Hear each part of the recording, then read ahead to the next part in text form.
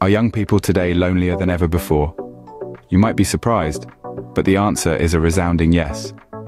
The loneliness epidemic among young people is a hidden struggle that's been silently sweeping across the globe. It's a complex issue, fueled by various factors, and it's high time we shed some light on it. We live in the digital age, where technology has revolutionized how we communicate. Yet, it's ironic that in an era where we're more connected than ever, loneliness runs rampant among our youth. Why is that? The paradox lies in the fact that while digital platforms enable us to reach out to others, they also create a sense of isolation.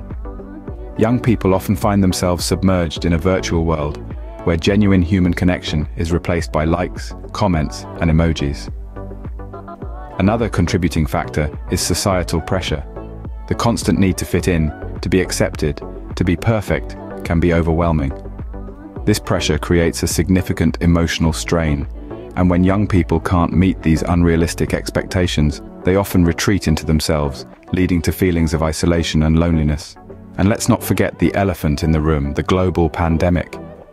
The pandemic, with its lockdowns and social distancing norms, has only exacerbated the situation. For many young people, the pandemic has meant prolonged isolation, devoid of the usual social interactions that are a vital part of their mental well-being. Now, it's important to note that feeling lonely isn't the same as being alone.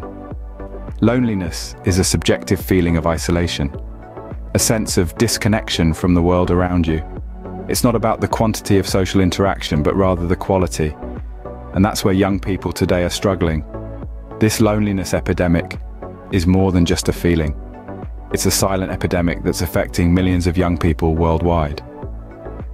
But what does loneliness really look like in young people? To understand that, we need to delve deeper into its signs and symptoms, which we'll explore in the next segment. Loneliness is not just a feeling, it manifests in different ways. To fully grasp the impact of loneliness, we need to identify its symptoms, especially within the young population. It's not always about being physically alone. Loneliness can creep in even when you're surrounded by others. It's a feeling of disconnect, of not being understood or valued. One of the most evident signs of loneliness is increased isolation and withdrawal. Young people who feel lonely might start to pull away from social interactions, preferring their own company over others. They might decline invitations, stop participating in group activities, or spend excessive time alone. Next, changes in eating and sleeping patterns can also hint at loneliness. You might notice that they're eating more or less than usual, or their sleep schedule has become erratic. This could mean they're staying up late into the night, struggling to find sleep, or on the contrary, sleeping more than usual as an escape. A decrease in academic performance or work productivity can also be a symptom. If a young person who was once passionate about school or work suddenly loses interest or starts to perform poorly, it might be an indication of underlying loneliness. They might struggle to concentrate, miss deadlines, or show a general lack of enthusiasm towards their responsibilities. Another symptom is feelings of worthlessness or hopelessness. Loneliness can make a person feel unimportant, unloved, and unworthy. They might express feelings of despair, believing that their situation will never improve, or that they're destined to be lonely forever. Finally, a lack of motivation and energy is a common sign of loneliness. Regular tasks might seem daunting, hobbies that once brought joy might seem meaningless, and there might be a pervasive feeling of lethargy or indifference. Recognizing these symptoms is the first step towards understanding and addressing the issue of loneliness. It's about reaching out, showing empathy, and reminding the person that they are not alone in their struggle. Remember, loneliness isn't a permanent state, it's a journey with ups and downs, and with understanding and support, it can be overcome. Loneliness is not just an emotional state, it can have serious physical and mental health repercussions. This isn't something to be taken lightly, especially when it comes to the younger generation. When we talk about the impact of loneliness on mental health, we often think about depression and anxiety, and you're not wrong to think this way. The prolonged feeling of loneliness can indeed lead to these mental health issues. Feeling isolated, left out, or disconnected from the world can trigger feelings of sadness and worry. And over time, these feelings can develop into full-blown depression and anxiety disorders. But the mental health impact doesn't stop there. Loneliness can also lead to cognitive decline, It's like a fog that descends on the mind, making it difficult to think clearly, remember things, or even make decisions. It's as if the brain is on overload, trying to compensate for the lack of social connection. Now, let's move on to the physical health impacts, which are surprisingly just as significant. Research has shown that loneliness can lead to an increased risk of cardiovascular problems. Yes, you heard it right. The heart, the very organ that symbolizes love and connection, can suffer when we're feeling lonely. Chronic loneliness can increase blood pressure, cholesterol levels, and even the risk of heart disease. It's a silent but deadly consequence of feeling alone. Moreover, loneliness can impact our sleep. When you're feeling alone, it's hard to get a good night's rest. Your thoughts may keep you awake, or you might have trouble falling asleep in the first place. And we all know how important sleep is for overall health and well-being. And then there's the immune system. Loneliness can weaken our body's ability to fight off illnesses. It's as if the body is so focused on the emotional pain that it forgets to protect itself from physical ailments. The effects of loneliness are far-reaching, but there are ways to combat this issue. It might seem overwhelming, but remember, acknowledging the problem is the first step towards finding a solution, and we'll explore those solutions in the next part of our discussion. We can't eliminate loneliness, but we can learn to manage it better. And that's exactly what we're here to do, to equip you with the tools and strategies to manage and reduce feelings of loneliness. Let's begin with seeking professional help. There's a common misconception that therapy is only for those who are dealing with severe mental health issues. But that's far from the truth. Therapy is a tool that can help us navigate through various life challenges, including loneliness.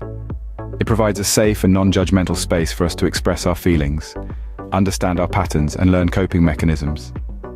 Next on the list is joining clubs or groups. Now you might be thinking, but I'm not a people person, and that's perfectly okay. Clubs and groups don't necessarily mean large crowds or loud gatherings. It could be a book club, a gardening group, or an online forum for movie enthusiasts. The essence is to find a shared interest and connect with like-minded individuals. Engaging in physical activities is another effective strategy. Physical activity releases endorphins, the body's natural mood elevators. It could be a brisk walk in the park, a dance class, or even a yoga session at home. The idea is to get moving and distract your mind from the feelings of loneliness. Lastly, maintaining a healthy lifestyle is key. This means eating nutritious meals, getting enough sleep, and taking time for self-care. Remember, our physical health directly impacts our mental health. When we take care of our bodies, we're also taking care of our minds. So, there you have it, 4 strategies to manage and reduce feelings of loneliness. Seeking professional help, joining clubs or groups, engaging in physical activities, and maintaining a healthy lifestyle. This journey may not be easy, but it's definitely worth it. Remember, reaching out for help is not a sign of weakness, but rather a step towards resilience. And with each step, you're not just overcoming loneliness, but also growing stronger and wiser. So keep going. You're doing great. Loneliness can be a heavy burden, but it doesn't have to define anyone's life. We've traversed the complex landscape of loneliness, touching on its hidden nature, its symptoms, its impact, and ways to overcome it. It's a journey that reminds us of the importance of empathy, understanding, and connection in our everyday lives.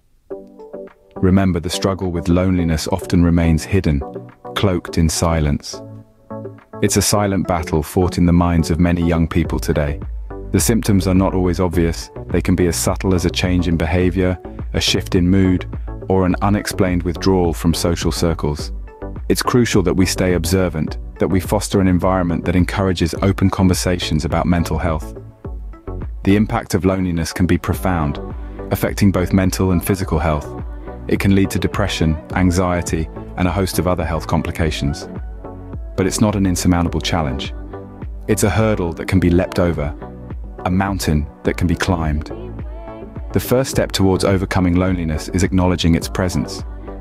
Overcoming loneliness requires effort, patience, and a lot of self-love. It's about reaching out, creating connections, seeking professional help when needed, and practicing self-care.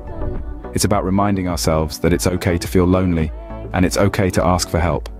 So, let's start the conversation. Let's talk about loneliness, let's acknowledge its presence, And let's work together to overcome it. Let's ensure that our young people don't just grow, but they thrive. They feel seen, heard, and loved. In a world where we're more connected than ever, no one should feel alone. It's time to start the conversation about loneliness and work towards a future where everyone feels seen, heard, and understood.